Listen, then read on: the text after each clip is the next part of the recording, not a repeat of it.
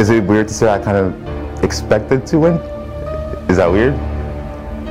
I don't think so. Okay, like, it's what it is. No, I went into that show expecting to win. So as a bodybuilder, I've always believed that we are kind of a hybrid of all types of training. We don't always go super heavy like a power lifter maybe, but we also don't train necessarily like a CrossFitter or a wrestler like I once was before.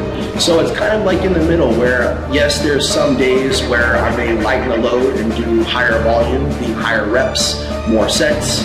And then there's other days where I will go a lot heavier and I'll have more rest periods in between each set.